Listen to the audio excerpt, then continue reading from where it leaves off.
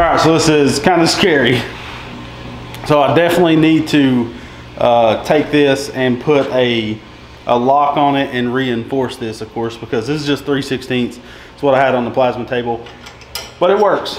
Basically, I tighten it down, take an 18 mil wrench and a piece of just rod stock, and then we can unscrew the jam nut. The only thing I'm trying to do is just take the shock off, and I'll probably leave it off this exact one for testing. Yeah, it worked though. Very dangerous. Okay. Oh yeah, there we go. There we go. This was just to get me by. They actually sell a spring setup on Amazon to pull springs that I want to be getting, because I can't even build it for what they're selling it for, and it's a pretty sweet little setup. But this will allow me to not ruin a shock and to be able to take shocks apart to get the springs powder coated, because every build's not going to be red and black, so it'd be nice to do that. So yeah, if I just reinforce this plate, put a lock on it so it can't kick off, it would have worked even better. But this should work for these big shocks from Go Power Sports as well as the small ones. Now the tricky thing's going to be, so we're just sliding the spring off and then threading this right back on. We can actually take it out of this setup now. Lord be with us.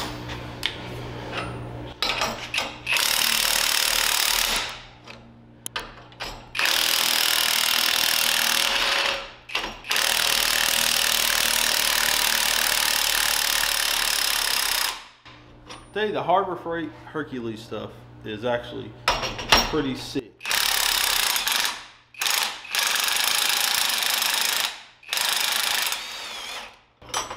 I had to make a bolt out of all thread, 19 inches long, 2 of them. So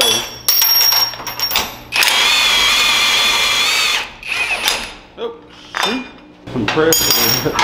Spring's gonna go flying. Son of a gun. Woo! Not for the faint of heart. Now we don't need any of these. Well, we kind of do, because we don't know.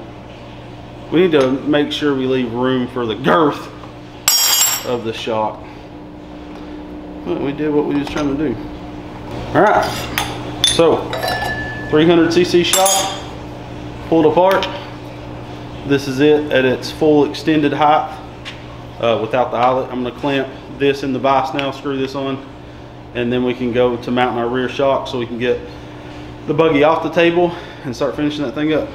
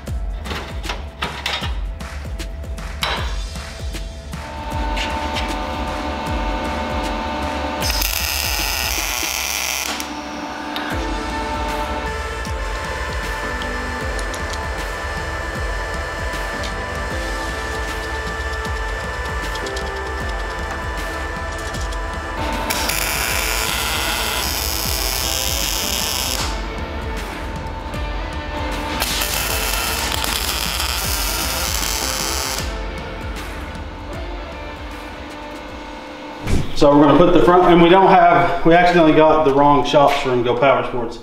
That is the correct one. This one's about 1 inch shorter. You can see the height different, but we don't have it. So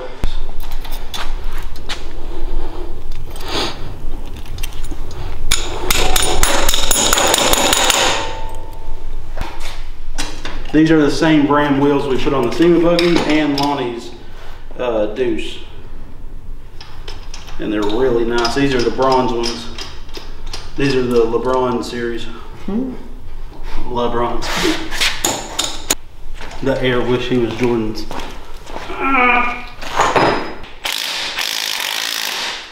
Look like my Ackerman angle's pretty decent. I'm curious why Lonnie's tightening that. How bad the angle is. That's how bad the angle would be if I didn't modify the spindles a little bit more. And it's got no reverse, so you need more steering than that. You need all the steering. That's all. Steer's real nice though. I mean, just smooth as butter. I mean, you can't even tell that. Can you put lug nuts on the hurricane?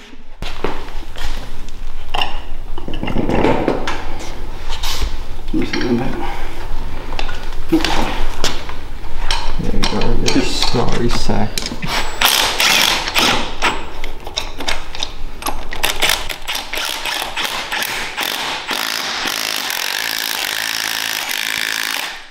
I'm going to slide it so far forward until the back's about to come off the table, like where the A-arm is about right here. And then we're going to take our motorcycle lift, which we might as well go ahead and slide all the way against it. And then we're going to jack up the motorcycle lift so the back just falls right on it. Then we can put the shocks on into place and the back tires. It's starting to look pretty sick. These shocks I do not think is going to work in this position, and these are very weak shock mounts. These are not going to stay like this. We was going to box them and then brace them off of this. I don't like them at all because I had to trim them so much, but I think we're going to have to stand this shock up more to get enough tension out of it to make it stiff enough. And if we do that, then I can cut these off and just recreate a shock mount that uses both of these tubes. So the impact is going into two tubes. Right now these would rip off in a hard off-road. You'll have to push that thing along.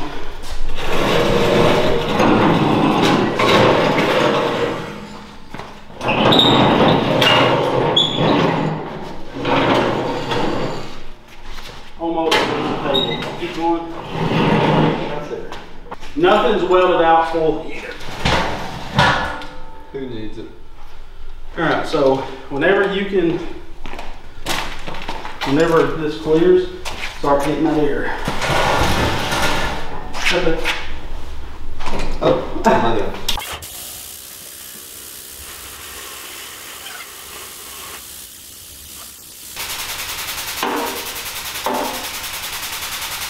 Next time you hit it, swap. All right. Now grab some of this. This is actually pretty handy.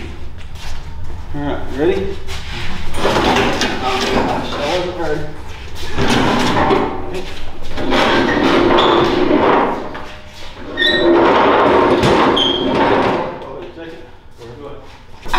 Wow, the table hasn't been empty in so long.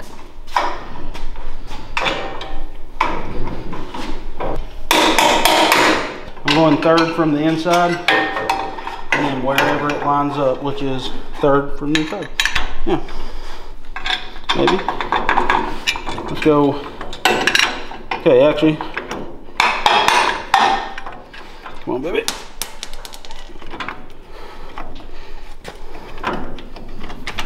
Yeah, so this is going to hit just like I was afraid of. You see what I'm talking about? Yeah. Fine. Whew. See what that'll do. Unless you go to the second one, it won't. He's at the end line. Oh, he's at the very end? Yeah, it's not where it's going to be. Of course. Actually, it'll be pretty close to. We could have spaced these out even more and did spacers, which was my original plan, if you remember. I was going to do spacer washers. But the problem with this is, like this is fine. It'll only get better as it squats. You know what I mean? The clearance between this, but it is unfortunate. I'm gonna have to figure out something with that. Don't know quite yet what. And we don't know where the shock's gonna wanna be.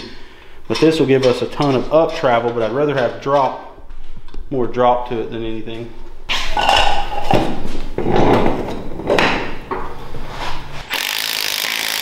Looks like the go-kart from Toy Story. If you get back and look at it. All right, will you lower that, Lonnie? I'm dying to see these wheels on it.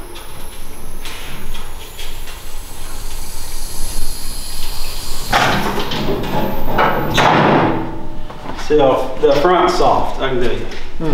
Real soft. Look how tiny it is. It looks so huge up on the table. The back will be raised quite a bit.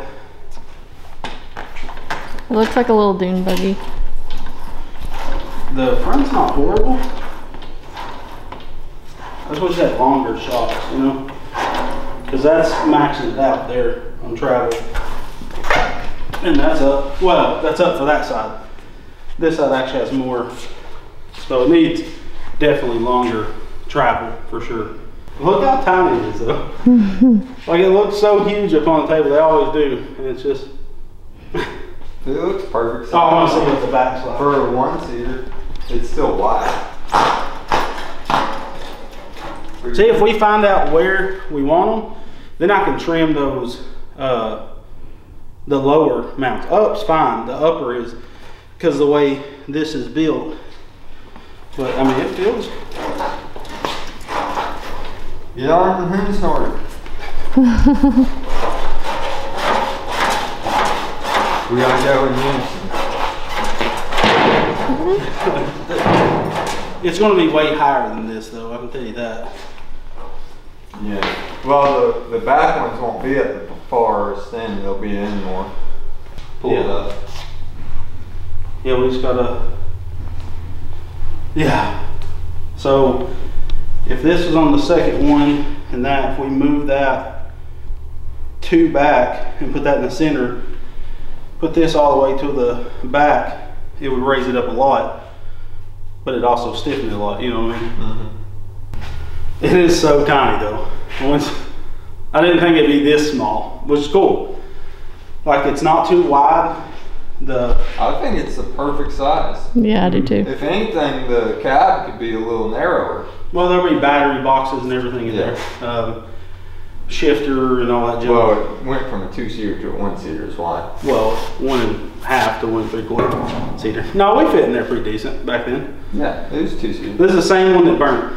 No, burnt daddy. So. Not the same one. No, same chassis. Well, no, someone fixed it back up. Yeah, she's finally on the ground. Will she ever move? We don't know. Let's do one thing at a time. I think the back actually feels good if it was just taller, yeah. It looks sturdy, that's for sure. Yeah, it barely moves with me. Which if we make the top go out, make it softer. No, sorry. Bottom go in, we'll make it softer, but we got to clearance it. All right, so the buggy's on the ground and it's looking freaking sweet. I think these wheels really look good on it. Everything turned out awesome. So I am going to remake some new front shock mounts, and I'm going to get the matching shock, of course, for the opposite side. And all I'm going to do is stand the shock further up. I'm probably going to go about out here and tack something in, test it, and then if it needs to go further, probably like 3 inches out on this, and I think that'll fix our problem. On the rear, it's just that body of the shock is touching. I'm going to figure out what I need to do to get that to clear. The shock needs to be closer in. It's a little too stiff. There's still a lot of weight that's going to be added to the oil tank. This is a dry sump engine, so it doesn't hold oil inside the block. So we do need to make a oil tank, a gas tank. The exhaust will be on there, the radiator. So there'll be more weight added to this thing. So I really don't want to mess with the rear shocks too much right now because I want to wait till I get as much weight on it as possible. But I think everything turned out really good. Next episode, we'll mount the radiator, the exhaust, we'll build the oil tank, get the pedals mounted up, and we'll probably adjust those front shocks to get this thing, at least the front, like we could drive it if the front was a little stiffer with the way the rear is. So the thing's looking sick. So thank you guys so much for watching. Make sure to check out the links in the video's description. We're basically using affordable go-kart parts everywhere as we can on this. This is golf cart wheels, go-kart shocks. We're using go-kart pedals, steering wheel parts. Everything is really affordable to get a buggy like this. Now the only downside to this chassis, or not the chassis, the power plant, is it's a kickstart dirt bike engine.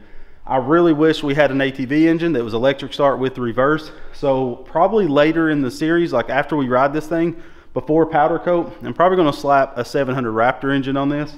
I feel like that would be the best setup for this. We can use the radiator that we're mounting for this engine.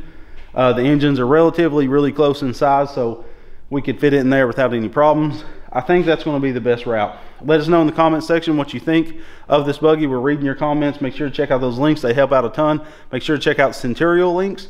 Centurial provided all the parts for this other than what Go Power Sports provided. So they make some awesome tools. You can see it's using the magnetic tools. We don't use them once we get so far in the chassis like this, but when we're building chassis, Centurial tools are a must. I love their magnetic stuff. If you're new at tubing notching, I really think their tubing notching tools help out a ton. But yeah, we got to put the floor pan in this thing in the next episode. Got a lot left to do, but we're knocking it out slowly but surely. And then the supercharged buggy is finally coming back in the shop. We're fixing a bunch of issues with it, and then we're sending it off to powder coat. So a lot of stuff happening in the next few weeks, guys. Thanks so much for watching. We love you guys, and God bless.